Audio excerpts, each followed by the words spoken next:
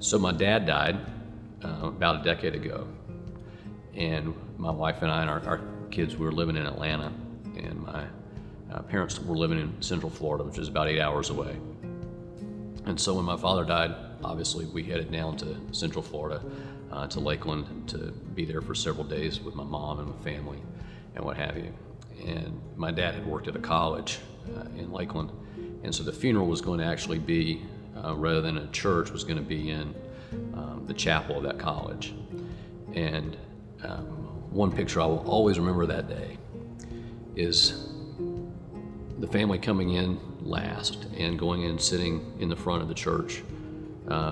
People were already gathered there. And as I walked in, I looked over to the side, and there were Richard and Debbie, who were people that we knew in Atlanta, but we were not close friends. We knew them. We were certainly cordial and friendly, but we weren't close friends. We'd never done anything with them socially. And when I walked into that chapel and I looked and I saw Richard and Debbie sitting there, I was stunned that they had driven 8 hours to go to my father's funeral. And when the funeral was over, I went over to them and I said, thank you so much for being here. It means a lot. And I always remember Richard saying, I remember when my dad died.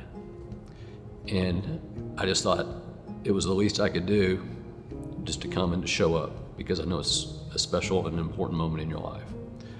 And then he shared with me, I worked yesterday and we drove through the night. So he'd worked till 5 or 6 and drove 8 hours from Atlanta down to Lakeland, had breakfast when they got to Florida, and then came to the funeral. And I thought to myself, what a remarkably generous and kind thing to do to help us bury the dead and to honor us simply just by being there to stand with us, even though we didn't know them all that well. Incredible, incredible mercy and kindness.